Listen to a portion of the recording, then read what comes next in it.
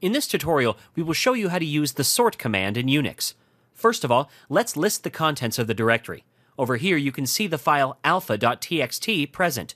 To understand how sort command works, let's first read the text file in the terminal application. For that, type the command cat space alpha.txt and hit enter. With that done, here you can see the contents of the text file on the screen. What if you wanted to sort the data being displayed on the screen? For that, type the command sort space alpha.txt and hit enter. With that done, you can see that now the letters are being displayed in alphabetical order. Notice how the lowercases are printed first over here. What if we wanted the uppercases alphabets to be printed first? For that, we will type in sort space -f-s space alpha.txt and hit enter. Now you can see that the uppercases are being displayed first. Over here, notice that we have multiple entries of the same alphabets. What if we want to display only the unique entries in the terminal application?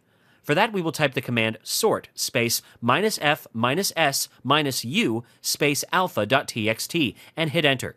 With that done, you can see that now there are no duplicate entries over here.